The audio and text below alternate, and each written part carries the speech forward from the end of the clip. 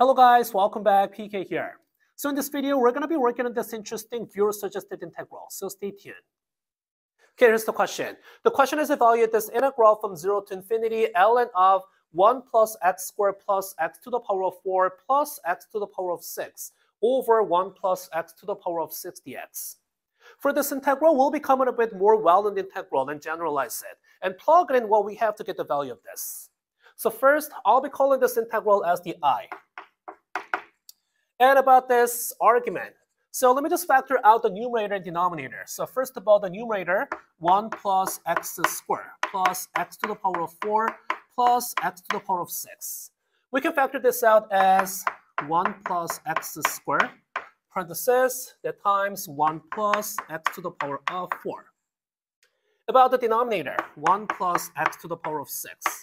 This could be factored out as 1 plus x squared, parenthesis, we have x to the power of 4 minus x squared plus 1. So both the numerator and denominator, they have 1 plus x squared that we can cancel out. So your integral I is the same as integral from 0 to infinity of ln. After canceling this out, then we have 1 plus x to the power of 4. That over x to the power of 4 minus x squared plus 1. Then we have dx.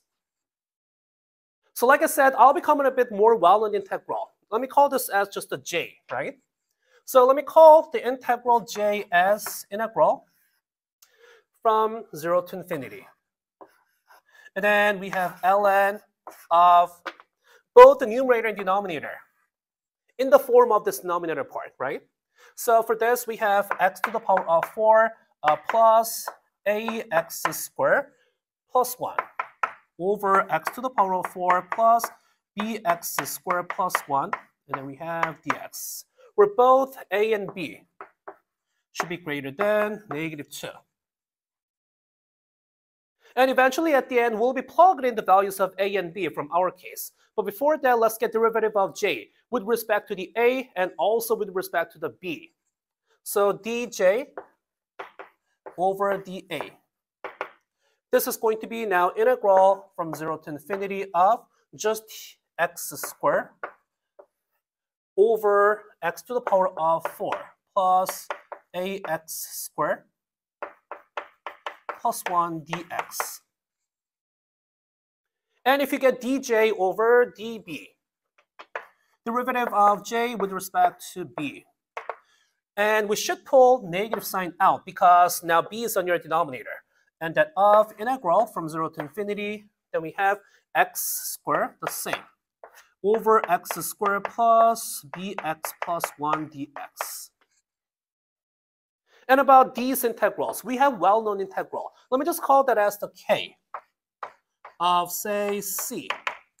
And then this is in the form of integral from 0 to infinity of x squared over x to the power of 4 plus, say, cx squared plus 1 and dx. And if you let x to 1 over x, then we can rewrite this k of c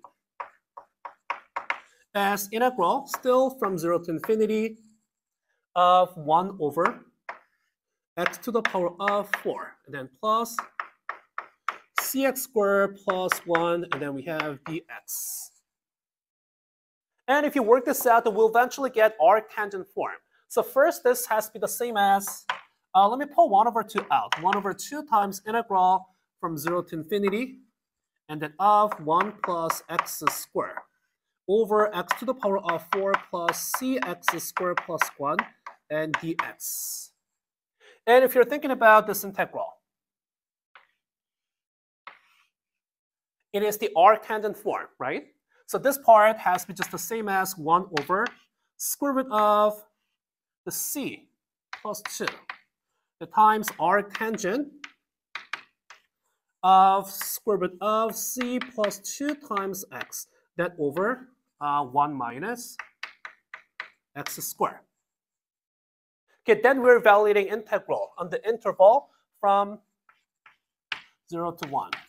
And from 1 to infinity. We can just check. when your x is going to 0 from the right, then that expression is now going to 0. And when x is going to 1 from the left, then the expression is going to infinity. And when x is going to 1 from the right, then that expression should be going to negative infinity. So they're both is giving plus or minus pi over 2. And lastly, when x is going to infinity, then this expression is now going to 0. So using this, we can talk about this integral in the form from 0 to infinity of 1 plus x squared over x to the power of 4 plus cx squared plus 1 dx. Okay, then this has to be just the same as 1 over square root of c plus 2. And that times, let me make a bracket. Since we have plus or minus pi over 2, so inside of the bracket, we should have pi over 2. And then minus 0, and plus 0, and minus pi over 2. So that's why making a calculation for this, it is just the same as pi over square root of c plus 2.